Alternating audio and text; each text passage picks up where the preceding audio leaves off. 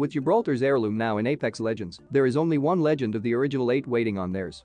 Attention turns to Bangalore's Heirloom in Season 8, and data miners have already uncovered what it will look like. Both Caustic and Bangalore's Heirlooms were actually leaked at the same time, with the data miners correctly identifying Caustic's deadly hammer as his item.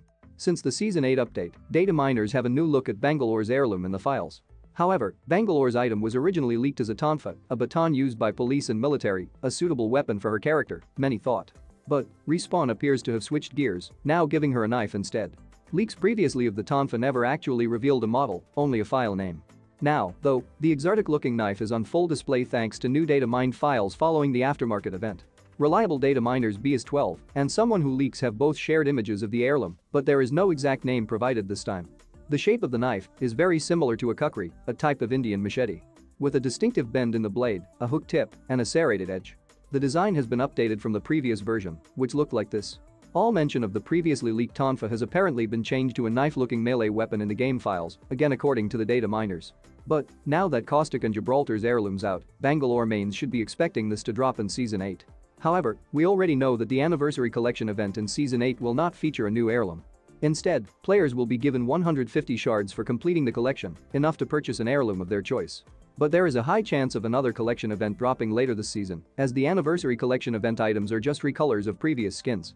And hopefully Bangalore's Heirloom is dropped in Season 8 itself. Now moving on to the Anniversary Collection event. The bundles and skins for this event include recolor skins, Apex packs and the returning Paradigm Shifter R99 skin will be in the store. Players will be able to get 22 earnable items, including 2 event packs and 10 Apex packs. There are some unique challenges coming as part of the event too. Get the Daily Discovery Nessie badge by completing 75 daily challenges. Earn the Mozambique badge by dealing 102,816 damage. Earn time to win and stay alive with 8 different legends to get the Smallfinder badge. Also, snag the Mozambique here weapon charm by dealing 3,333 damage with everyone's favorite weapon to ping, the Mozambique. The Locked and Loaded limited time mode may help with this one.